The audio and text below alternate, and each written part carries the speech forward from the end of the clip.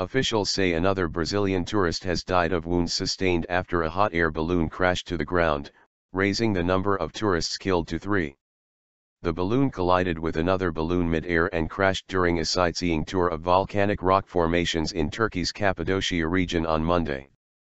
The governor's office for Nevsehir province said Tuesday that a third tourist from Brazil died in hospital on Monday. 21 other tourists from Brazil, Argentina and Spain and their Portuguese pilot were injured in the crash. The accident was the second fatal one in Cappadocia since balloon tours began more than a decade ago. Turkey's Civil Aviation Agency has launched an inquiry into the accident.